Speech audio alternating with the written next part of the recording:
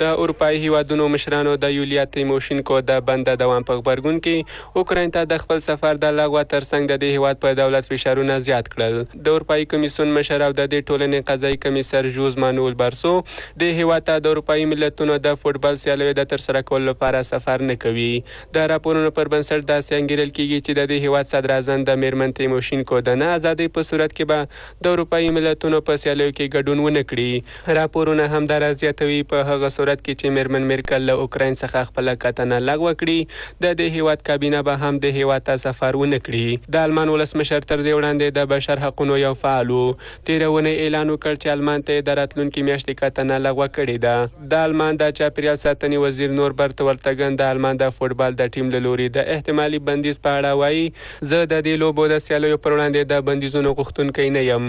د دې لپاره چې زما په اند چې د دې سیالیو پر وړاندې به د رسنیو پاملرنه د اوکراین د مخالفینو په ګټه تمام شي. دیکتاتوران د رسنیو له پاملرنې ویریږي.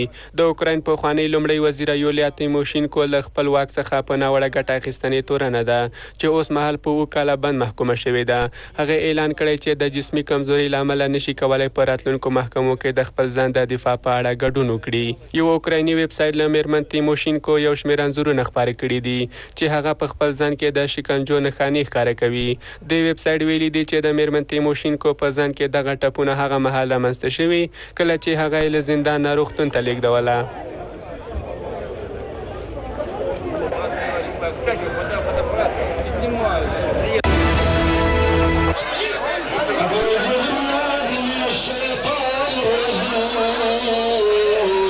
په مصر کې د څو ورځو تاوتریخوالي او له نښتو وروسته دا د اوس د دې هیواد ولسمشریزې ټاکنې د اسلام پالو او د لیبرال ګوند نوماندانو ترمنځ پیل شوي.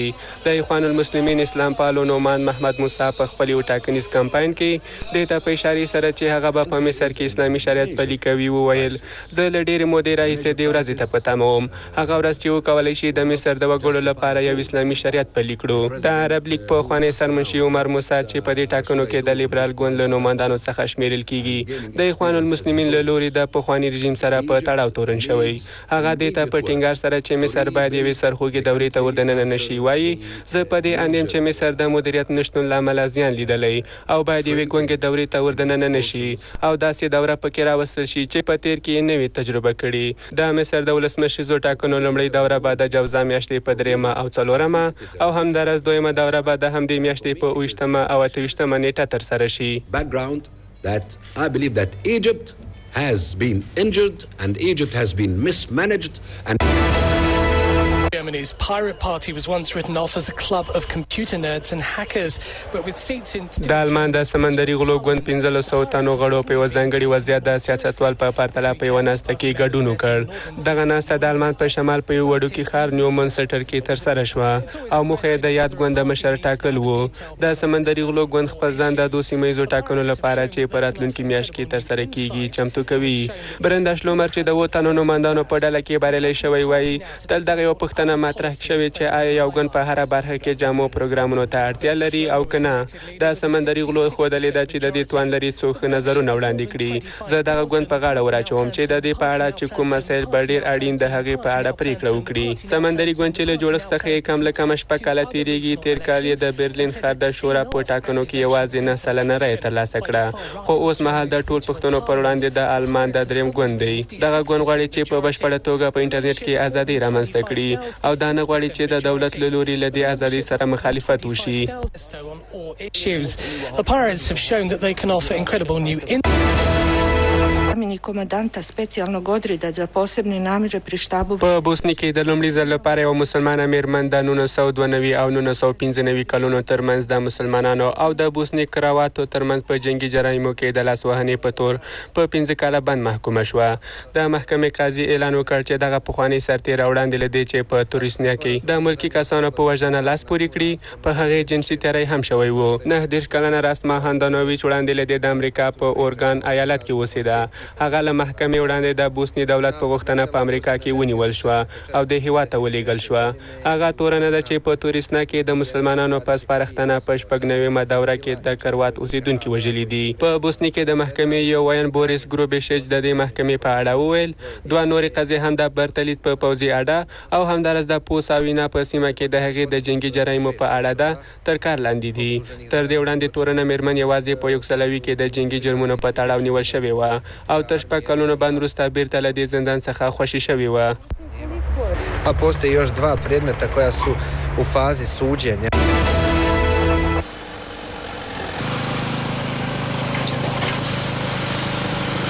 اسرائیل د دوشنبه په ورځ له لبنان سره په ګډه پوله کې د 2 کیلومترو په اوږدوالي د یو امنیتي دیوال د جوړولو چارې پیل کړي دي. اسرائیل وايي دغه دیوال چې لوړوالی کم له کمه 10 متره تخمین شوی د سیمې د امنیت او همدارس د هغو توغندیو د مخنیوي په اړه چې له دې هیواد څخه د اسرائیل په لور توغول کیږي ډیر اړین دي. دغه اوږد دیوال د لبنان په سویل د کفر کلا له ښارونو څخه بیل شوی دی. دغه هیواد همدارس په ورته وخت کې په سویل کې له مصر سره د امنیتي دیوال د جوړولو په حال کې دی. یا دیوال د فلسطینیو له لوري په نیول شوو سیمو کرانه باختري کې چې د لاهې د نړیوالې محکمې له لوري غیر قانوني بڼه لري جوړ شوی دی، خو لا هم اسرائیل د دا ډول د دیوالونو له جوړولو څخه لاس نه اخلي.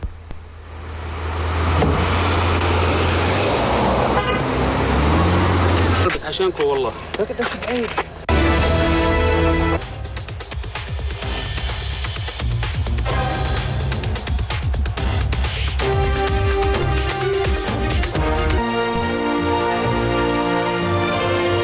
د فرانسې د ولسمشریزو ټولټاکنو دویم پړاو تر سره کولو ته یوازې یوه اونۍ پاتې ده. په دې هیواد کې نوې ټولپوښتنې ښیي چې د کیڼ ګوند نوماند ښاغلی فرانسوا اولاند لا هم مخکې دی، خو داسې انګیرل کیږي چې سارکوزی توانېدلی چې له خپل سیار سره واټن راکم کړي. دغه ټولپوښتنې چې د زرو رایه اچوونکو څخه ترلاسه شوي دي په ډاګه کوي هغه څه چې ترې تمه کېده د هغه پر خلاف د دې هیواد د اوسني ولسمشر پر وړاندې د مارین لوپن د پلویانو لیوالتیا د تېرې اونۍ په پرتله کمه شوې ده. دغه ټول پوښتنې څو ورځې وروسته له هغه خپرې شوې چې د کیڼ ګوند یوه ویب سایټ ادعا کړې وه چې ګواکې معمر قذافي 15 کاله وړاندې د نیکولا سارکوزي د ټاکنو له کمپاین سره مالي مرسته ترسره کړې وه. میډیا پارت ویب سایټ وایي چې داسې یوه پاڼه په لاس کې لري چې د لیبیا له لوري د نیکولا سارکوزي د پخواني ټاکنیز کمپاین سره د 15 میلیون ډالري مرسته په ډاګه کوي. ښاغلي سارکوزي دغه ادعاوې رد کړي دي او ویلي دي چې د دې ویب سایټ پر وړاندې به شکایت وکړي. فرانسوا اولاند چې د بدلون موندلې شعار سره راغلی او وایي چې د وګړو د یووالي غوښتونکی دی. هغه ویلي د فرانسې او اروپا مسئله د توندلارو پر وړاندې جګړه ده. د سوسیالیست ګوند نوماند نیکولا سارکوزي د کډوالو په اړه اشاره کوله. نیکولا سارکوزي چې توانېدلی له خپل سیال څخه واټن ونیسي د چهارشنبې په شپه په ټلویزیون کې وخت لري څو د هغو کسانو رایې چې تر اوسه یې پرېکړه نه ده کړې ځان ته جلب کړي. نیکولا سارکوزي له خپلو پلویانو غوښتي چې د مې میاشتې په لومړۍ ورځ چې د کارګر ورځ ده ایفل برج ته نږدې سره راټول شي. هغه اقدام چې د فرانسوا اولاند له لوري له نیوکو سره مخ شو. ښاغلي اولاند ویلي دي چې هغه دا ښه ګڼي څو دغه ورځ کارګرو ته ځانګړې شي او له دې ورځې څخه د ټاکنو د کمپاین ګټه پورته نه شي. Il est important de réunir une commission. Je pense qu'il n'a pas encore tout à fait réfléchi. We think we found an effective mechanism to move this process forward in a way that is respectful of.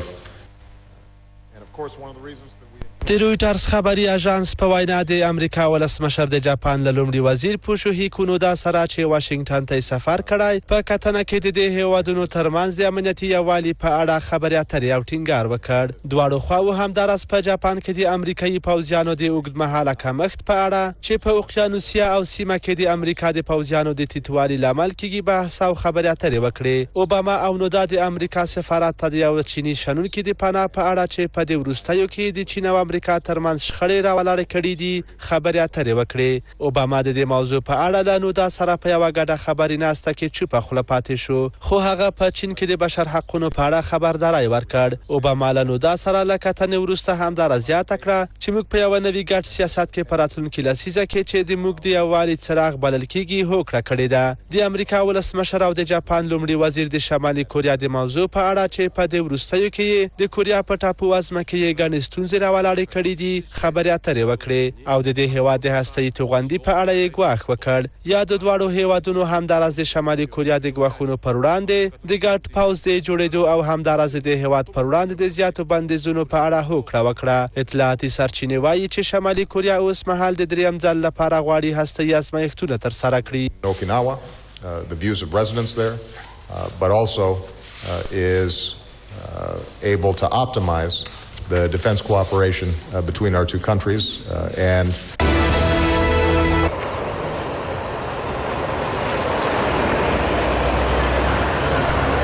د سوریې د بهرنیو چارو وزیر مرستیال په دې هیواد کې د ملګرو ملتونو د څارونکو د هیئت له مشر سره په کتنه کې د ته په اشارې سره چې دمشق د کوفی عنان په طرحه ولاړ دی وویل چې سوریه په دې هیواد کې د تروریستانو د اقداماتو پر وړاندې مبارزه کوي. له سوریې څخه د رسمي رسنیو په وینا د دې هیواد د بهرنیو چارو وزیر مرستیال فیصل المقداد له رابرټ موډ سره په کتنه کې زیاته کړه دمشق د ملګرو ملتونو او عرب لیګ له لوري د لېږل شوي استازي کوفی عنان په طرحه ولاړ دی او چمتو دی چې د دې طرحې د بریا لپاره په دې هیواد کې د ملت د ملاتړ ترڅنګ هر ډول هڅې وکړي. هغه په دوام کې زیاته کړه سوریه د ټولو هغو هیوادونو پر وړاندې چې غواړي په دې هیواد کې د کوفی عنان طرحه له ناکامۍ سره مخ او له تروریستو ډلو سره د وسلو د لیږد په برخه کې مرسته وکړي دریږي.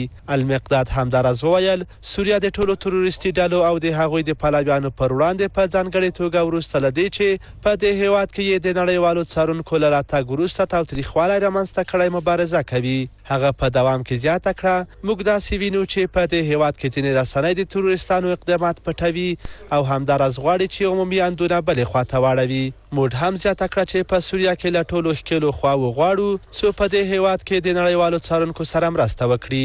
هغه په دوام کې زیاته کړه موږ په دې هیواد کې د تاوتریخوالي د له منځه وړلو په موخه د دې هیواد حاکمیت ته په پاملرنې سره غواړو چې خپله دنده بریالی کړو.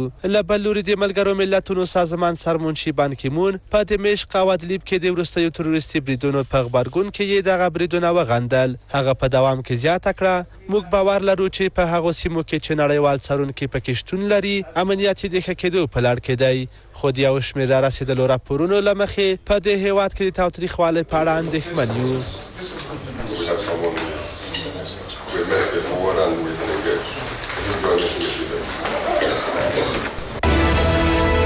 Comité national pour le redressement de la démocratie.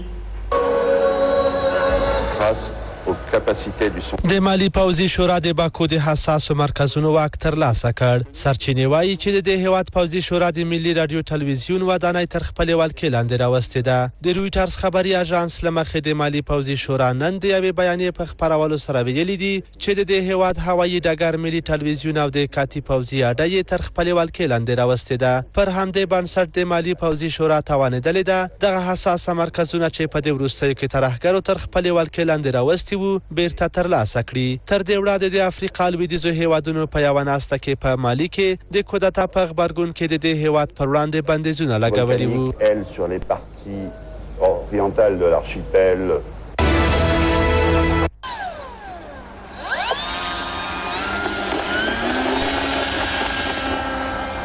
امریکایي رسنیو ویلي دي چې اسلام آباد له امریکا څخه په رسمي توګه غوښتي څو په دې هیواد کې د بې پیلوټه الوتکو بریدونه بند کړي. له دې پرته به د دې هیوادونو ترمنځ اړیکې نورې هم ترینګلې شي. پاکستان له امریکا څخه په جدي توګه غواړي څو د دې هیواد په سرحدي سیمو کې د بې پیلوټه الوتکو بریدونه ودروي. امریکایي رسنیو د دواړو هیوادونو ترمنځ ترینګل شویو اړیکو ته په پاملرنې سره لیکلي دي اسلام آباد د امریکایي بې پیلوټه الوتکو له لوري یرغلونه د دې هیواد د ملي امنیت لپاره یو ستر ګواښ بولي. امریکا وایي چې د 2011 زیږدیز کال څخه تر اوسه پورې د همدې بریدونو په واسطه د القاعده او طالبانو 38 تنه جګپوړي چارواکي وژل شوي دي. ډېری وژل شوي کسان د پاکستان په وزیرستان کې پټ شوي وو چې د امریکا د بې پیلوټ الوتکو له لوري پیژندل شوي او وروسته بیا تر برید لاندې راغلي دي.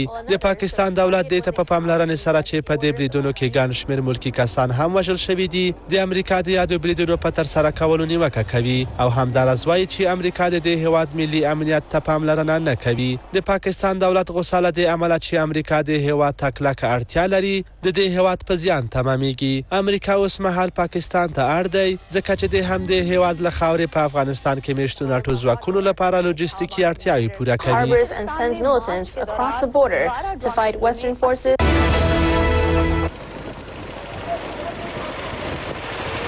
په یمن کې یو سیمه ایز چارواکي د دې هیواد په سویل لودور ښار کې په نښتو کې د 20 تنو د وژلو خبر ورکړی. هغه وایي چې په یادو کسانو کې 18 تنه د القاعده ډلې اورپکي هم شامل دي. د راپورونو له مخې دغه کسان هغه مهال ووژل شول چې د القاعده ډلې اورپکو هوډ درلود چې د یمن سویل لودور ښار تر خپلې ولکې لاندې راولي. په دې کسانو کې همداراز یو پوځي افسر او 2 تنه هغه کسان چې له امنیتي ځواکونو سره د مرستې په حال کې وو هم وژل شوي دي. د سرچینې وویل د دې نښتو وروسته د القاعده ډلې اورپکي دې ته اړ شوي دي چې له سیمې څخه وتښتي.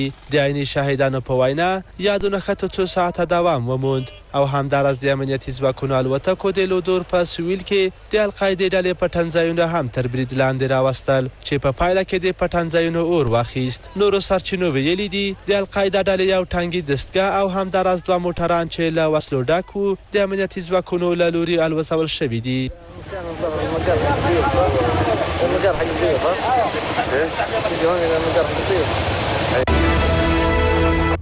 د مصر د بهرنیو چارو وزیر قاهرې ته د عربستان د سفیر د بیرته راتګ په اړه خبر ورکړی. د مصر د بهرنیو چارو وزیر محمد کامل عمرو د دې هیواد د لومړي وزیر او یو شمېر نورو چارواکو سره په کتنه کې وویل اوس مهال مصري مسؤلین د رایه اچونې او د سعودي عربستان د بهرنیو چارو له وزیر سره د اړیکو په حال کې دي څو له همدې لارې وکولی شي چې د دې هیوادونو ترمنځ تازه رامنځته شوې شخړې له منځه یوسي. هغه همداراز له رسنیو مطبوعاتي شنونکو او ګوندونو څخه وغوښتل څو د دې هیوادونو ترمنځ د بیرته اړیکو ټینګولو لپاره په عادي توګه هڅې وکړي. عمرو په دوام کې قاهرې ته د سعودي عربستان د سفیر د بیرته راتګ په اړه خبر ورکړ خو د دې راتګ د مودې په اړه یې څه ونه ویل. د مصر د بهرنیو چارو وزیر همداراز د دواړو هیوادونو ترمنځ د مصري او عربستاني زندانیانو د تبادلې په اړه وویل هیڅ زنداني به د مصر او عربستان ترمنځ تبادله نشي او هر هغه مصری او یا عربستاني اوسیدونکی چې په دې دواړو هیوادونو کې ونیول شي له هغه سره به د همغه هیواد د اساسي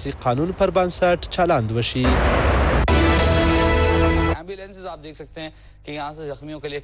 د بلوچستان مرکز د کوټې په سریاب سیمه کې د یوې بمي چاودنې له امله کم له کمه 2 تنه وژل شوي او 8 تنه نور ټپیان شوي دي. د سیمه ییزو رسنیو له مخې د کوټې پولیسو وویل دا یو ریموټ کنټرول بم و چې له لرې واټن څخه وچاودېد. د سرچینې همداراز زیاته کړه دغه پیښه هغه مهال رامنځته شوه کله چې د پاکستاني ځواکونو یوه ډله په سریاب کې د تېرېدو په حال کې وه. تر اوسه پورې په دې پیښه کې د امنیتي ځواکونو د زیانونو په اړه کوم راپور نه دی خپور شوی. عیني شاهدانو ویلي دي دغه چاودنه دومره درنه وه چې په سیمه کې نږدې ودانیو ته سخت زیانونه اړولي دي.